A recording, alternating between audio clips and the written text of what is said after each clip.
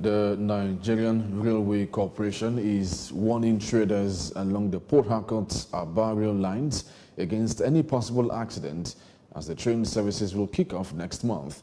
The managing director of the Railway Corporation, Freeborn Okiria, said this shortly after the inspection of the ongoing reconstruction of the eastern narrow gauge rail line in Port Harcourt.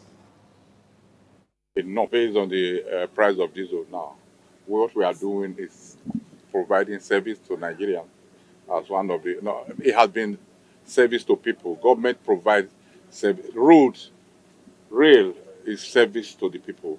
So we have not even done, but I know it's not going to be the same amount that we are paying before now.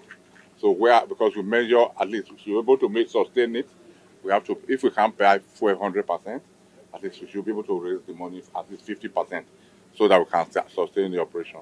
That's what we are waiting for. I've asked my men to also compare with roads. We should be at least 50% of the roads. So it's not just in Port Harcourt and on my phone. That's what we are doing about that. But the real security is within ourselves. And also believe when the train continues to run, it will make people happier.